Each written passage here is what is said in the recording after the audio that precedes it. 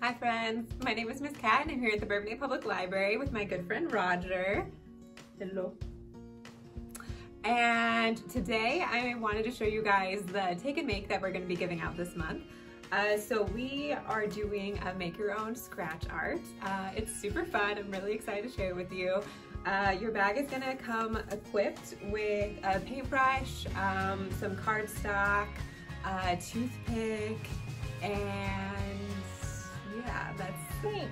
And paint. So I'm going to run you through this process today to make it simpler for you, and if you want to reserve your own, the email will be in the description. Let's get started. And we're going to get started just coloring in this whole piece of cardstock. And you want to press down really hard to get it to layer up. Woo.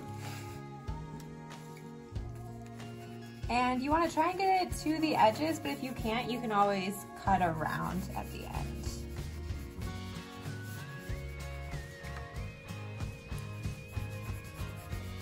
Okay, I hope you had fun coloring. So this is my finished one. And as you can see, I pressed down really hard so the colors could show up really bright.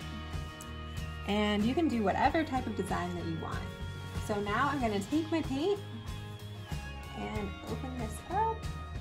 I have a little paper towel on the table underneath just for any mess.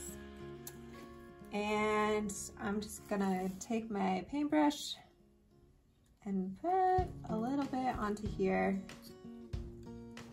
We're gonna do more than one coat, so you don't wanna use all of it at once, but I'm just gonna spread that around.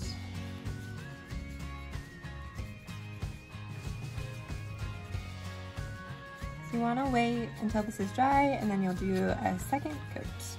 And you can always use like a hair dryer to speed up the process. Okay, so this took about an hour to dry, and now we're going to go back in for a second layer. So I'm going to open up my paint again.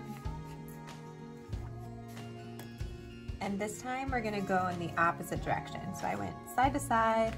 This time I'm going to put some on the paper and go up and down.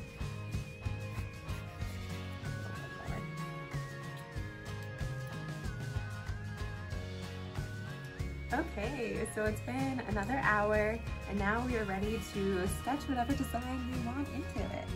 So let's see, this is my first time doing it. We'll see how it turns out. Woo! That is super cool. Oh my gosh.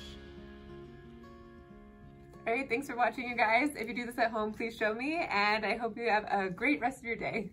Bye.